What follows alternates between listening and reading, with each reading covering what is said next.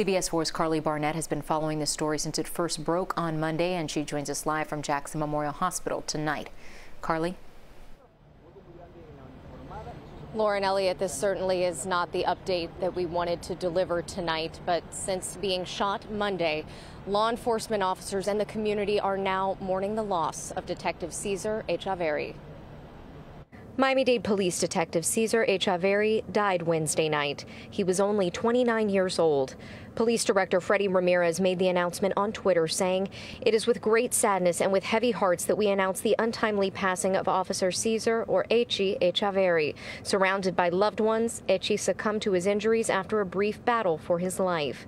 Miami-Dade Mayor Daniela Levine Cava also issued a statement saying, in part, "He laid down his life to stop a violent criminal, and we will be forever grateful for his selfless service and sacrifice to our community." Detective Echavarri had been with the Miami-Dade Police Department 5 years and was part of their robbery intervention detail. Investigators say he was shot Monday near the intersection of Northwest 62nd Street and 7th Avenue in Miami when they attempted to pull over suspects allegedly involved in an armed robbery in Dania Beach. They say the suspect began to strike detectives' cars trying to get away. Shots were fired, killing suspect Jeremy Willie Horton and gravely wounding Echavarri. The last Miami-Dade officers to die in a shootout with a suspect were detectives Amanda Hayworth and Roger Castillo. They were shot and killed in 2011 when trying to arrest a fugitive. That shooting was only about half a mile from where Echavarri was shot. Wednesday night, law enforcement officers from different agencies made their way to the hospital and parked outside Ryder Trauma Center, showing their support.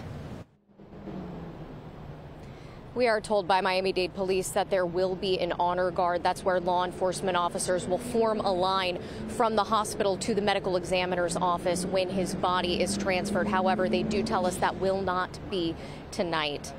According to police, the two suspects that were involved in the armed robbery that set off this whole chain of events were both shot and killed by police.